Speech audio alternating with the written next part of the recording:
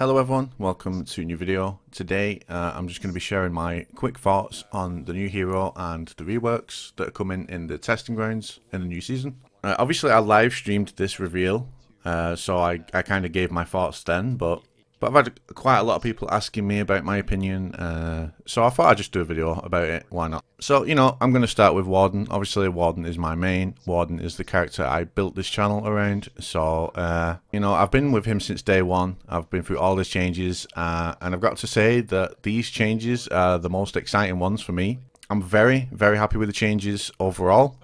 If you guys have been watching my videos for a while, you will know that I have always said I would be happy to take some kind of nerf to the shoulder bash as long as I was given other options for offense, because obviously his openers aren't great other than his shoulder bash. His lights, his zones, once you do them it's kind of just a dead end. It stops there. Like a lot of the times that I successfully land lights is just because of when I make reads or use the correct timing to catch them coming forward or doing something.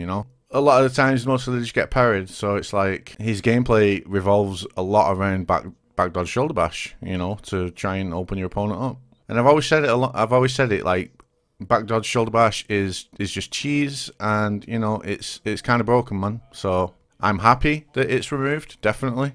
Obviously it's going to take some getting used to, muscle memory and all that, but that should be fine. But obviously now you can chain into the shoulder bash from any move.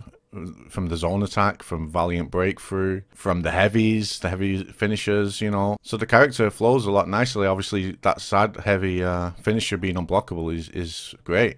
He's just got so much more options now, and you can get his flow real going nice. I imagine he would be a lot more fun to fight against as well from the other point of view. And you don't have to just deal with a Warden just constantly backdash shoulder bash cancel, backdash shoulder bash cancel, In Twitch chat yesterday, you know what Twitch chat's like. We always see people crying about stuff like, oh, he's already S tier.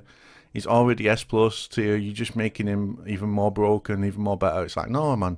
No. People need to understand that he was S tier for the wrong reason. He was S tier because he was broken with his backdodge shoulder bash. And, because his offensive flow wasn't good, people resorted to that more than anything. I mean, yeah, he's probably still going to be a top hero, but because of the right reasons now, not because of the broken backdodge SB cheese shit, And not just that as well, but now he's going to be playable in 4v4s. He's going to be better in team fights, offensively and defensively. Obviously, they buffed the zone attack recovery by half, so that's going to be good to use in team fights as well. There isn't one bad change been done, honestly. It's...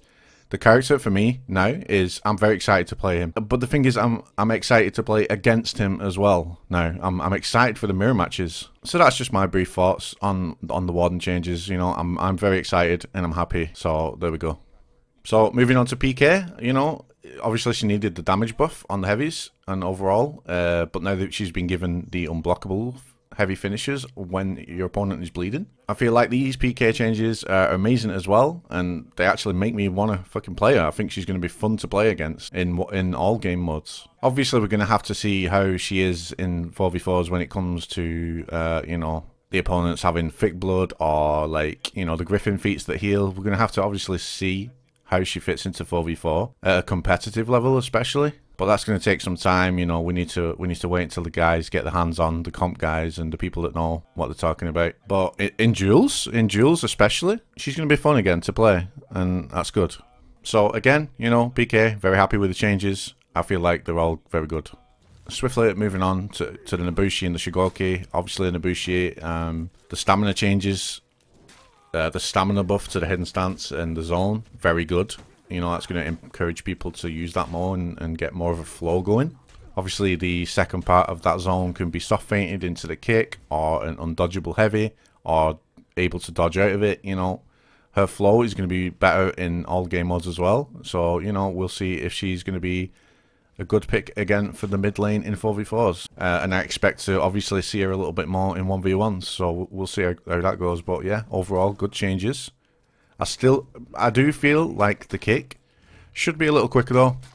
I still feel like the kick is too slow compared to all these other heroes that have all sorts of, fast kicks, bashes, etc. I feel like the kick is still too slow, man. It's still pretty easy to react to, in my opinion. So, you know, one change I would do to that is definitely speed up the kick a little. Obviously, the Shigoki, the hyper armor being removed from lights is very good, because that shit is just fucking annoying as fuck. So that is a good change, in my opinion. Having the side dodge headbutt as well is a nice addition to being able to punish bashes and stuff. You guys have watched my Shigoki videos where I've like been dodging BP bashes, tried to go for a guard break, but then got teched, like because I didn't fucking dodge it quick enough, even though it's already tough to dodge as it is. You know, that shit is annoying, but now that's fixed because you know you can just dodge and headbutt, which is nice. So that's a nice addition as well. Obviously the dash forward heavy to catch the rolls, you know, that's never a bad thing. Also a good addition. The only thing that I don't understand is the removing the armor from the hug. I'm not sure why they did that. I don't think that's a very good change in my opinion. The thing that I liked about that was it punished option selects quite a lot, you know. It was very good and satisfying to punish people just option select zoning the unblockable and just, you know, hugging through it. But not just that as well, but in 4v4s as well, you know. I don't feel like it should have been removed in my opinion. I mean, it wasn't really a broken thing in the first place. It wasn't really something that you really saw a lot of people complaining about, I guess, really. You know, the move is already pretty bad. You know, it's not really that tough to dodge unless you just option select all the time and obviously get punished for it, but it's not really that tough to dodge, and obviously the recovery of it is so bad. I'm not sure why the armor was removed. That's the one thing that I wouldn't have changed, but yeah, everything else is good, you know. So, you know, brief summary of all the reworks. I'm very happy with the Warden, the PK. I think the Nobushi changes are good, but the kick needs to be faster. And I think the Shigoki changes are good, but the hyper armor removal on the hug is a little confusing. And I don't know. I think he still needs work, but yeah, that's pretty much it for the reworks. So, moving on to the Gryphon. So, you know, as you can see, obviously a lot of reused animations, but honestly, I don't really care much about that. As long as the character is good, as long as the character is strong and flows nicely, and he is fun to play and fun to play against, I don't give a shit if they reuse the animations on that, you know. Obviously with COVID happening this year, you know, I'm not sure if that is the reason why they chose to reuse some animations just to make everything easier. Either way, I think it's fine, honestly. As long as it's not a shit character and as long as they don't butcher it, to me, I don't see the problem with that, really. I don't think it's lazy. Obviously, we don't know what is going on behind the scenes with COVID going on in the studio. We don't know how much it affected the work. But from what we've seen, he's very strong in ones and fours, and it's good. You know, Warmonger is strong in ones and fours. You know, it's good that we actually getting these strong heroes that are viable picks, and you see them across all levels of gameplay, from average to competitive. And I feel like we'll see the Gryphon in high level competitive as well, which is good. I'm not going to go too much in depth to his feats and stuff, because obviously I don't really know much about them other than the healing and stuff. Obviously, if, you know, you're fighting against 4 Gryphons in a fucking lobby, that's going to be a problem, you know.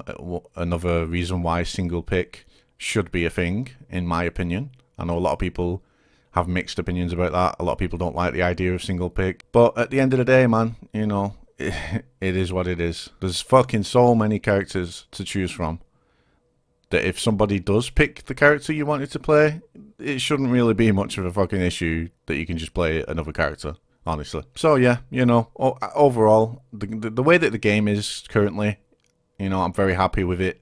I'm excited for this new season. I'm excited to dive in, play the new hero, the Gryphon, the Warden rework, the PK as well. You know, I'm excited to play some of her as well. So all in all, I'm very happy, and you know, I'm looking forward to doing plenty of content on all 3, as well as next gen PS. I've got a PS5.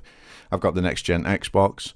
So, you know, I'm looking forward to doing viewer duels on the next gen consoles with 60 FPS. So yeah, guys, there's going to be shitloads of content from me. You know, I'm actually going to be having fun and enjoying what I'm doing from the looks of things. So that's just my brief thoughts on everything, you know, not in going into too much detail, but you know, a lot of people have been asking how I felt about it.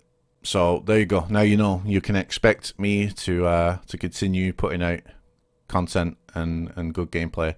Also, you can expect me to play a lot more 4v4s as well. You know, I'm normally just a duels guy.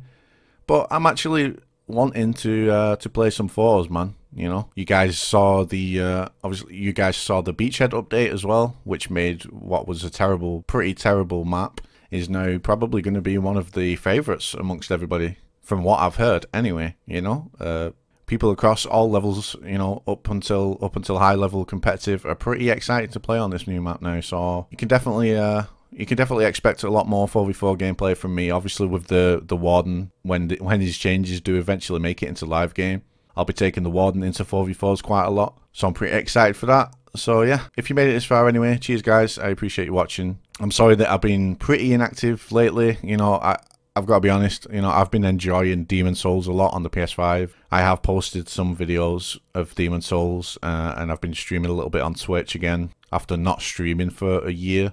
So it's kind of just new season waiting room for me right now.